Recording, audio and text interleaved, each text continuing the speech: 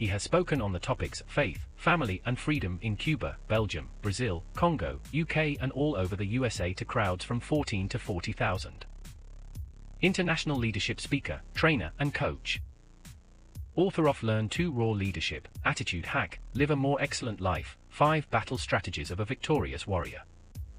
2021 President's Lifetime Achievement Award recipient. Founding partner of the John Maxwell team. Toastmaster International Speech Competition semi-finalist. Founder of Tell It Like It Is TV, ThatGuyRocks.com and ThatGuySpeaks.com. Creator of STORYPOWER TV, Transforming Grace TV, and Leading Leaders Podcast. Producer of 4 TV programs and podcasts for Liftable TV and World Trumpet Television as well as multiple social media channels. Please help me welcome J Loren Norris. You know, I've told people for years that 90% of the people who fail for the same reason. Because they refuse to change. Because changing first means admitting, well, you were wrong. If you're not willing to admit you're wrong, then you're not going to change. And if you're not going to change, then life is going to pass you by.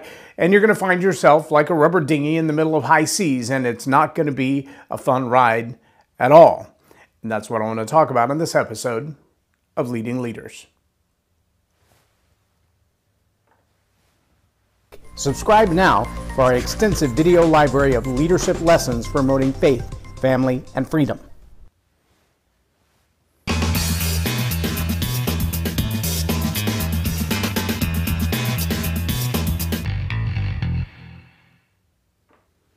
I'm J Loren Norris with Leading Leaders Podcast.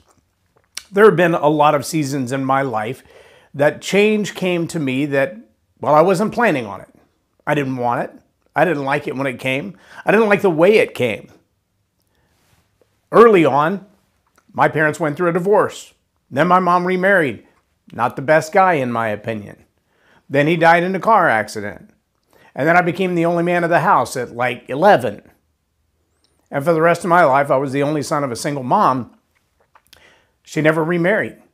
So all those things that a son might expect from his dad, all those lessons that a young man might get from his father, I kind of got some of them in an awkward way from my uncles, but most of the ones that I would have expected to get as a kid, I just never got them.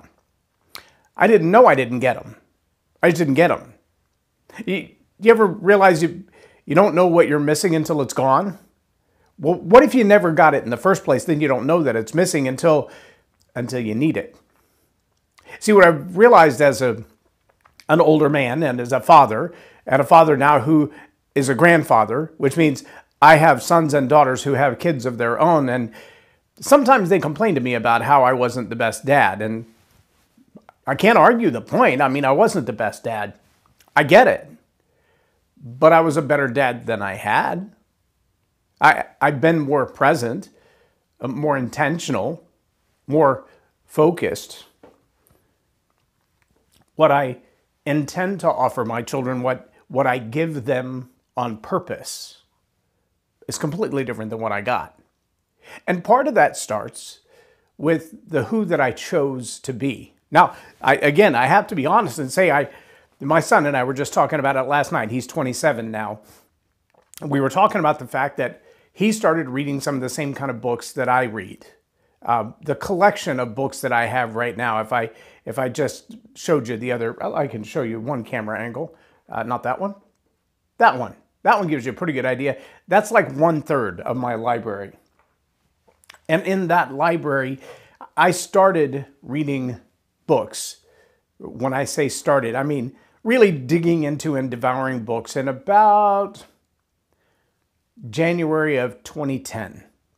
So it's only been about 15 years for me. The rest of my life up to that point, I was pretty much like everybody else. I was going through life. I was doing what I had to do. I'd read the books that I needed to read. I would study the things I had to study to pass the test, get the promotion, get the job, get the application turned in, whatever it was. But I wasn't a voracious reader. I wasn't a studier. I didn't go after things. I was just never taught to. In fact, my mother didn't go back to college. She was a high school dropout. She didn't go back to college until she was almost 50. She graduated from college at the same time she turned 50, the same month. That wasn't in me. That wasn't my inspiration. I was never taught, trained, or even thought that way. But when my son and I were reminiscing about that, and he said, I'm not that far behind you. I said, no, actually, you're way ahead of me at 27. It was almost another 10 years before I started reading the books that you're reading now. The library that you have access to now, I didn't have a clue existed. And trust me, Google wasn't a thing, or DuckDuckGo, or Bing, or whichever one you plan to research through. Trust me, there's a reason I collect old books now.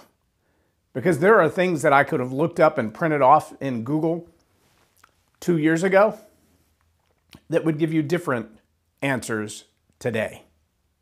There were laws and policies on the books, long-standing, 150 years of history, that today you can't find any evidence those laws ever existed.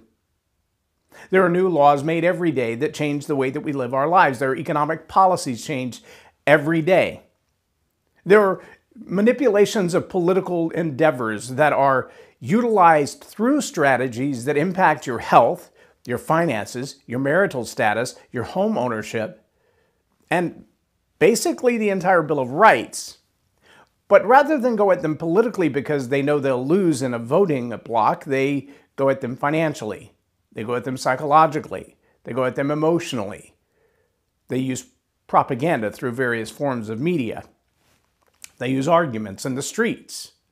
Well, if you're not well read, if you haven't studied the books in their printed form, I have encyclopedias all the way back to 1968, and there are things you can read in those encyclopedias that were absolutely true. But you can't find them in any history books you're looking at now. Real events, real people, real stories, they're not there.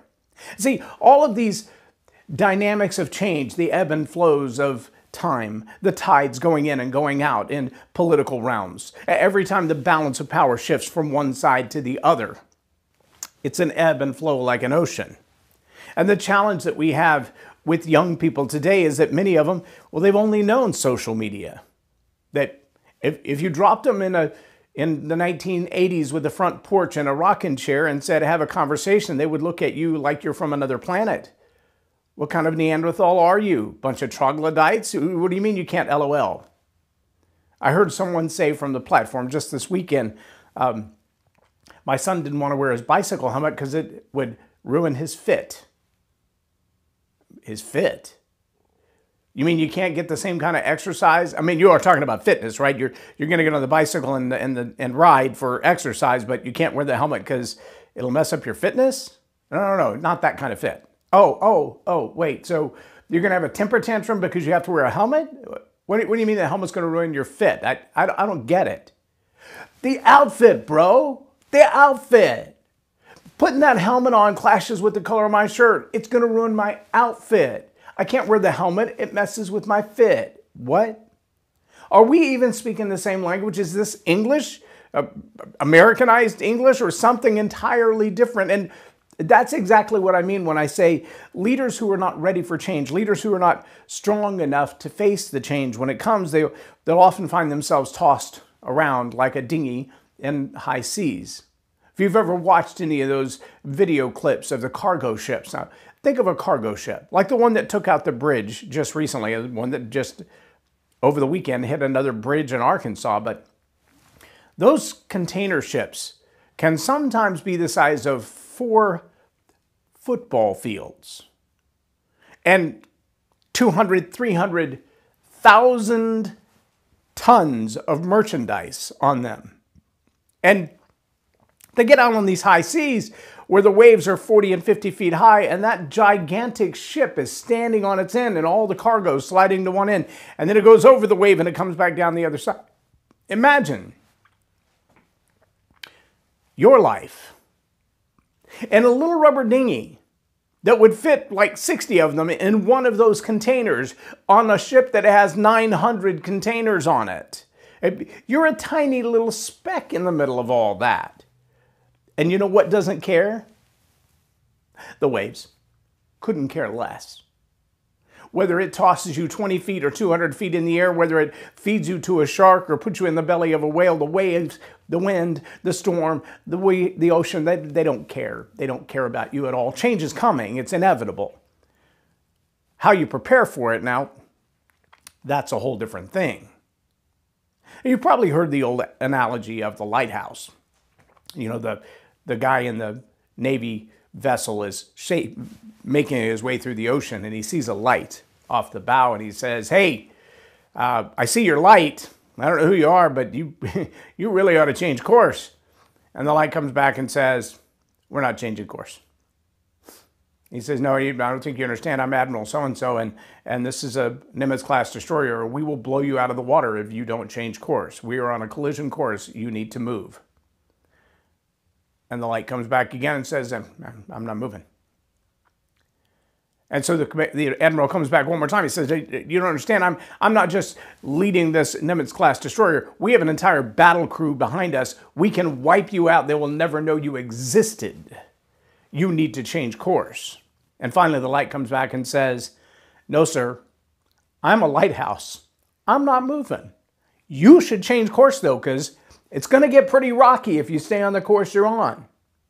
See, as a parent, as a leader, the only ability we have to maintain leadership in a storm like that is to be the lighthouse, to be firmly planted on the rock of our, you ready for this? Core values.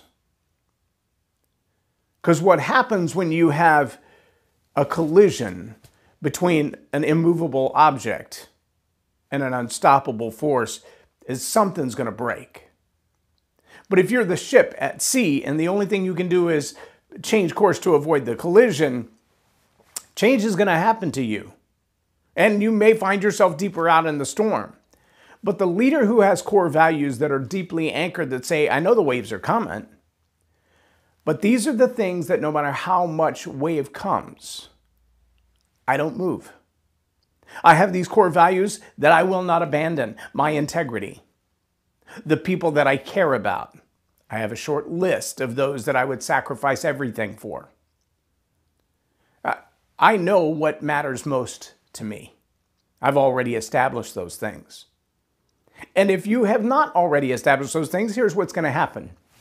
Something's going to come along where it's the winds of change in politics, or the winds of change in economic policy, or the winds of change in social understandings, or the winds of change in culture. And when those winds of change come to you, without having core values that are deeply rooted and firmly established,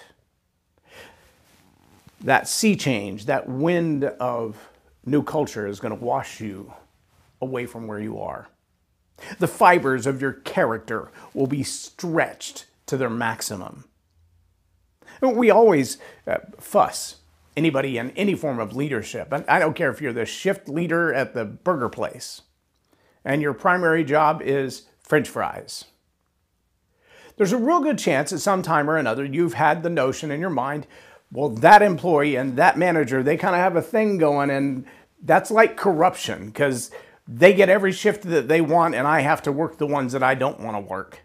Every single time. It's like they've got something going on behind our backs. And so the idea of corruption doesn't start at the highest level of politics. It's at every level of leadership. Corruption, it's a thing. It's a thing that goes along with human nature. It's a thing that goes along with saying, I'm out of control. I can't change what's going on around me. I didn't choose these changes. I don't like these changes. I'm just stuck in them. Fair enough. It's pretty inevitable sometimes that change is going to come. In fact, it's always going to come. Change will always come. The question really is, what have you done to establish yourself with your core values? Because here's how change usually comes. Change usually happens over there first. We don't want to change internally. So we hold on to what we have, whether it's good or bad, whether it's right or wrong, that's another discussion. But we hold on to what we have, and then change happens over there. And then someone somewhere in the change realizes you haven't changed yet. And for whatever reason, they want you to change, to go along with the flow, to agree with their social mores, to get on board with this new cultural ideology, to fasten yourself to this new, I don't know, FTX or Bitcoin or whatever the thing is of the day, whether it's financial or political or social or economic structure. Is it capitalism or is it fascism? I don't know. I don't know. Is it Marxism or is it socialism? How many people couldn't even tell you the difference between them? Well, if you can't pull out an old encyclopedia from the 1960s, or better yet, the dictionary I have from the 1920s, and look up the word democracy, socialism, fascism, communism, chances are what you're hearing about those particular words today, which are change agent words, they will corrupt your culture. They will completely undermine everything you've been working on if you don't know what they are, if you don't know how to look out for them, how to buttress yourself against them, how to prepare yourself to resist them. They're going to change who you are, and they're going to change your life, because somebody's going to come along and say, the world is going this way, you ought to go with us.